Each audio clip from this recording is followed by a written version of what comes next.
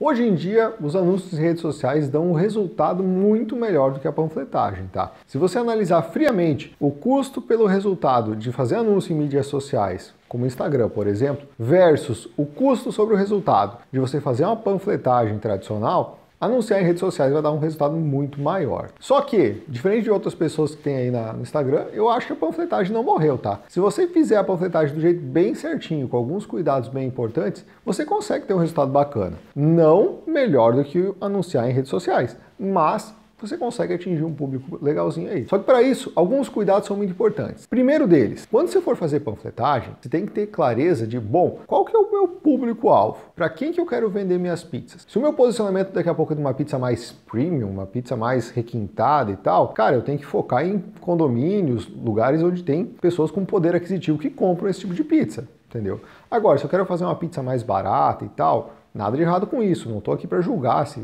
sua pizza é barata ou cara. Mas se você quer oferecer uma pizza daqui a pouco, ali na casa dos 15, 20 reais, uma pizza mais simples, você vai focar em oferecer para lugares onde as pessoas têm uma residência um pouco mais simples. Por quê? O que acontece? Muitas vezes o cliente que compra aquela pizza lá de 80, 90 reais, ele nem olha a pizza de 15 reais, porque ele já pensa, poxa, essa pizza aqui não é ruim.